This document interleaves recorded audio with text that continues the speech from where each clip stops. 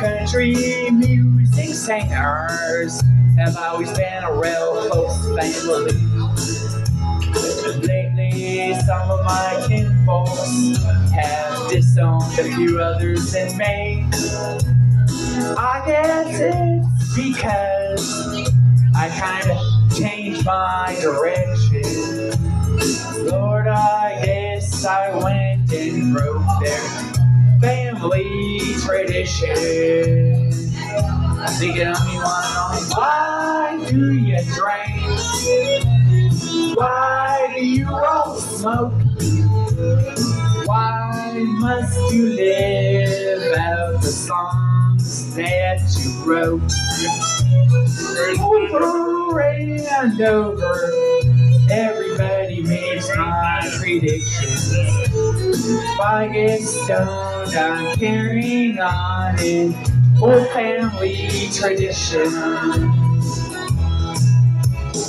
I am very proud of my daddy's name. Although his kind of music and mine ain't exactly the same, stop and think it over. Put myself in my position. If I get stoned and sing all night long, it's a family tradition. So don't ask me why do you drink? Why do you roll smoke? Why must you live out the songs that you wrote? If I'm down in a honky tonk, some old city slick's trying to give me direction. I say leave me alone, I'm singing all night long. It's a family tradition.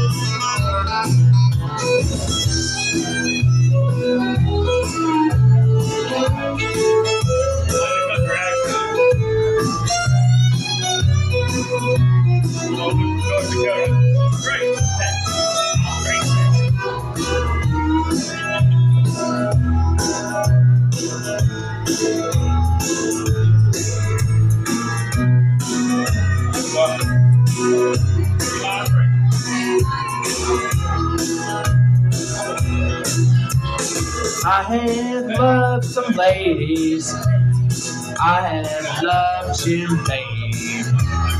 They both tried to kill me back in 1973. When that doctor asked me, son, how did you get in this condition? And it's all bones, I'm just carrying on an old family tradition. Why don't you ask me, why do you drink to get drunk? Why do you all smoke to get high?